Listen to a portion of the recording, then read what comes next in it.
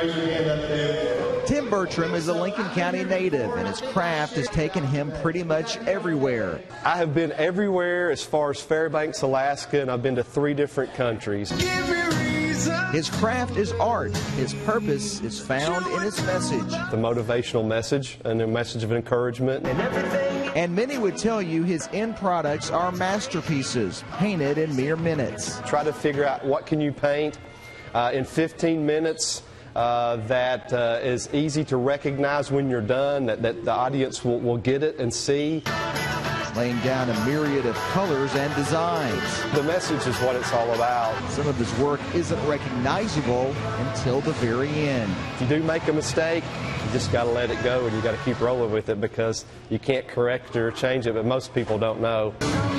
It takes him about 12 minutes or 3 songs to finish each work, which he calls a live painting. I probably could do one faster if I needed to. His paintings are preceded by short talks. Today it was on kindness. But today I'm kind of bringing something new. I'm going to focus on kindness, acts of kindness, kind words.